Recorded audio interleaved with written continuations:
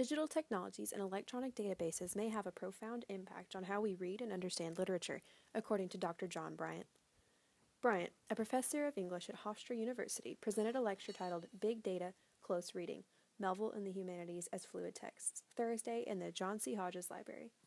In his lecture, he explained how a new software called TextLab allows scholars to analyze and interpret data gathered from studying what Bryant termed fluid texts. Bryant specifically focused on how he uses TextLab to better understand the works of Herman Melville, an American writer best known for his novel Moby Dick. Bryant defined a fluid text as any written work that exists in multiple versions due to revisions made by authors or editors, as well as adaptations such as film, opera, musicals, and translations.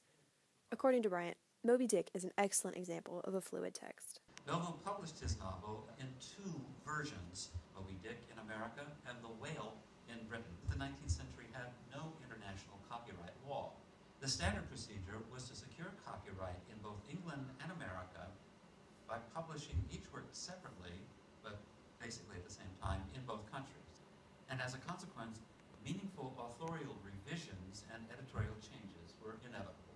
But Melville's text is all the more fluid because of its modern adaptations, making it a remarkable and critically useful cultural phenomenon. With all its versions, Moby Dick is not simply one book. His biggest question was how to get all these versions in one place. Digital technologies are Bryant's solution to this problem.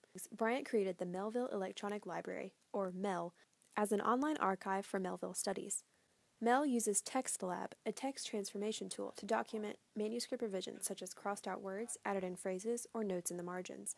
These small edits to a manuscript can give insight to a text that would be missed by simply reading a published copy. Dr. Hilary Havens, an English professor at the University of Tennessee, attended the event and appreciated Bryant's position on how authorial intention and revision can shape the way we interpret texts. I think in the printed version there are a lot of things that are made invisible, and the nice thing about these digital technologies is often you can see the many stages of revision that a text goes through before it's published. I think these things can tell us maybe not just about author intentionality, but sort of larger questions about the creative process of composition during the period.